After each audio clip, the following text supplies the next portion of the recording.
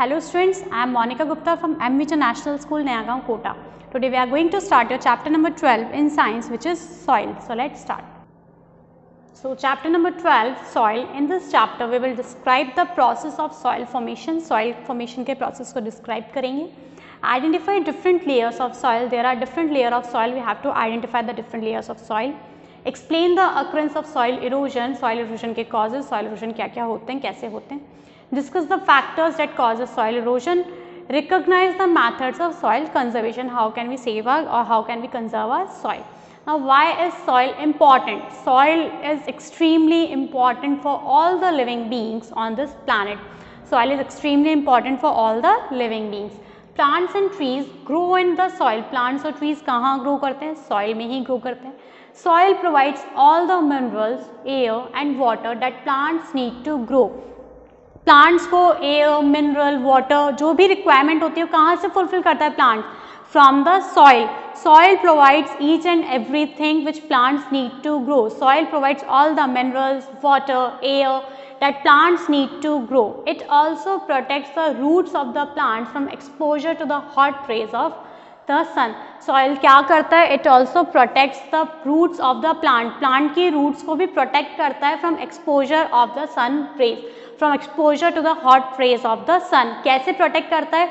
Because क्या होता है, प्लांट की रूट्स किससे कवर्ड अप होती है? सॉइल से कवर्ड अप होती है. इट मीन सॉइल के बिलो, अंडर सरफेस में क्या होती है? Roots. So basically soil also protects the roots of the plants from exposure to the hot raise of the sun. Soil also provide shelter to many animals. Soil क्या करता है? Many animals को भी shelter provide करता है. Like insects, small animals such as rats, ants, rodents, also many microorganisms live in the soil. जैसे trees shelter provide करते हैं, home shelter provide करते हैं, forest shelter provide करता है. Similarly, soil also provides shelter to many animals like insects, small animals such as rats, ants, rodents, many organisms which live in the soil. Microorganisms break down the remains of plants and animals present in soil and form humus. Microorganism जो plant में present होता है, soil में क्या present होता है? Microorganism. Microorganism क्या work करते हैं? It break down the remains of plants and animals. Plants और एनिमल्स का जो रिमेन्स होता है, लाइक जो रिमेनिंग या डेड पार्ट्स होता है, उसको ब्रेक डाउन करता है, सॉइल में ही मिक्स करता है, which is present in the soil and form humus. और क्या करता है? ह्यूमस का फॉर्मेशन करता है. Humus contains nutrients for the plants to grow.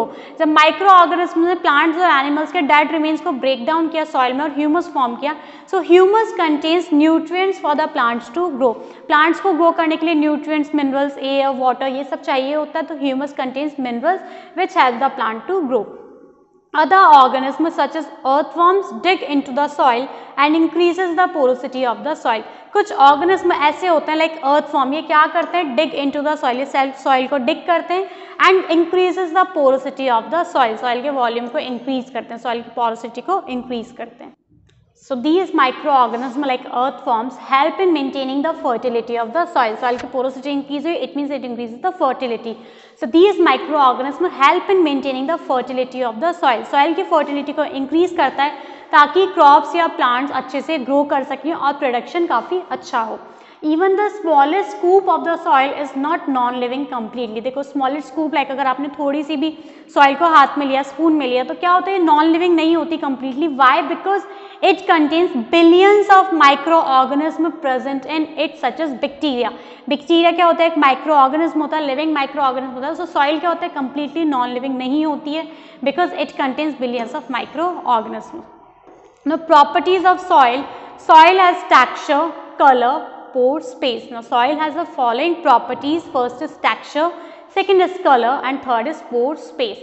Texture, it depends on the size of the soil particles. Texture किस पे डिपेंड करता है? सॉइल का टेक्सचर किस पे डिपेंड करता है? It depends on the size of the soil particle. Soil particle की साइज कितनी है? On the basis of size of the soil particles, soil can be classified into. Soil texture depends on the size of the soil particles and on the basis of the size of the soil particles, soil can be classified into sand, silt and clay. Soil के particles की size के basis पे हमने soil को 3 parts में classified किया है, which is first is sand, silt and clay. Sand has the largest soil particles, sand में largest soil particles होते हैं, whereas clay has the smallest clay particles which is usually less than 0.002 mm in size.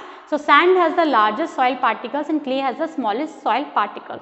Second property of soil is color. Color depends on the minerals and organic matter present in the soil.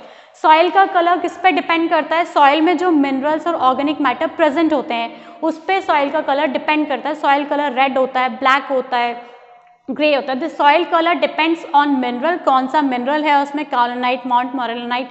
Soil mineral कौन सा है, organic matter कितना soil में present है. Example, red colour is obtain from the iron. Red colour किससे obtain होता है? Iron. It means soil में आयरन मिनरल की क्वांटिटी ज़्यादा है तो रेड सॉइल का कलर कैसे होगा. अगर सॉइल में आयरन की क्वांटिटी ज़्यादा है तो सॉइल का कलर कैसा होगा? Red colour. So red colour is obtain from the iron. Pore space, the space between the soil particles is called pore space. Pore space क्या होता है? soil particles के बीच में कितना space. The space between the soil particles join together. जब वो togetherly join करते हैं तो space between the soil particles is called pore space. Sandy soil will have larger pore space than silty sand. Sandy soil में क्या होता है? Sandy soil have larger pore space than silty sand. So formation of soil. The process of formation of soil is known as pedogenesis. Pedogenesis क्या होता है? It is the process of formation of soil. Soil formation के process को क्या कहते हैं? Pedogenesis. And the study of soil is called pedology. So the process of formation of soil is called as pedogenesis. Soil is formed by the gradual breakdown of rocks by wind, water and living organism. Soil कैसे form करते हैं? Soil is form by the gradual breakdown of rocks. Rocks का year इतने सालों तक breakdown होना, breakdown into smaller quantity, तब तक ब्रेकडाउन होना जब तक रॉक एक पाउडरी मास फॉर्म नहीं करता. रॉक्स का कंटिन्यूस ग्रेजुअल ब्रेकडाउन होना तब तक जब तक रॉक एक पाउडरी मास फॉर्म नहीं करता. उसी पाउडरी मास को हम क्या कहते हैं? सॉइल कहते हैं. Breakdown of rocks by wind, water, living organism. This process is known as weathering. And what is weathering? Breakdown of rocks is called weathering. Wind, water and living organism are all called agents of weathering. देखो, breakdown of rocks by wind, water and air or wind, water and living organism is process is called weathering. And wind, water and living organism are the agents of weathering. मतलब breakdown of rocks के लिए तीनों चीज़ें required होती हैं तो these all are the agents of weathering. Weathering is determined by four main factors. Weathering four main factors से determine कर सकते हैं. First one is rock type. Rock type कैसा है? Climate, वहाँ का environment कैसा है? Topography, soil condition कैसी है? And plants and animals. So rock type, some rock break more easily than others. कुछ rocks क्या करता है? Easily break हो जाती है as compared to other rocks. Climate, extreme heat, cold, flow of water and wind help in weathering. Like अगर extreme heat climate है, extreme hot climate है, cold climate है, flow of water अच्छा है, wind है, तो ये क्या करते हैं? weathering में help करते हैं. Topography, rocks that have a large exposed area will be broken down more easily. वो rocks जिसका exposed area बहुत ज़्यादा है वो easily weathered या easily break down हो जाती है. Plants and animals, the roots of plants grow into the rock causing cracks and breakage. देखो rocks में जो plants grow करता है तो plants की roots क्या करती है? It cause cracks and then leads to the breakage of the rock. So weathering is determined by four main factors. Soil profile. Now the layer of soil are collectively known as soil profile. Soil profile क्या होता है? Soil की layers. The layers of soil collectively called soil profile. The layers of soil are collectively called soil profile. किसी भी soil में क्या होते हैं? different layers होती हैं. The uppermost layer of soil is called the top soil.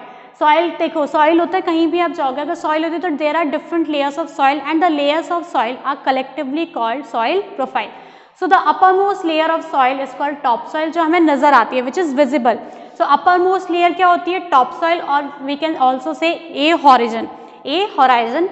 It is very fine soil and also contains the fertile humus. काफ़ी fine particles होते हैं, fine soil होती है and it contains the fertile humus. The middle layer or known as subsoil has small sized rocks and soil particles. Below the top soil के just नीचे या A horizon के नीचे there is a B horizon or subsoil. We call it subsoil which is a middle layer and has small sized rocks and soil particles. Small size के rocks होते हैं, pebbles होते हैं, soil particles होते हैं. The largest fragments of rocks are present in the lower layer. जो lower layer होती है वो क्या होती है? The largest fragments of rocks की लार्जर फ्रेगमेंट्स या फिर लार्ज साइज रॉक्स कहाँ पे प्रेजेंट होते हैं? It is present in the lower layer. It does not contain any organic matter. ये कोई भी ऑर्गेनिक मैटर कंटेन नहीं करती. प्लांट्स ग्रो नहीं कर सकते हैं. The bottom layer is made up of unweathered rock. We call it bed rock. The bottom layer जो होती है, first is top soil, middle layer is subsoil and the bottom layer is bedrock. First topsoil is A horizon, subsoil is B horizon, bedrock is C horizon, and we collectively called it soil profile. Horizon A, horizon B, horizon C, we collectively called it soil profile. So the bottom layer is made up of unweathered rock. Unweathered rock की बनी होती है bottom layer, so we called it bedrock. Soil, we have studied importance of soil. Soil की importance क्या क्या होती है? It provides shelter to animals.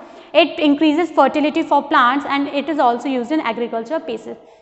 There are three properties of soil. Texture basis होता है. On the texture can be classified on the basis of size of soil particles. Clay has the smallest soil particle size, and color. Red color is due to the presence of iron mineral, and pore space. Sandy soil is largest pore space. Agents of weathering. Weathering means breaking down of rocks. So agents of weathering means wind, water, and living organisms.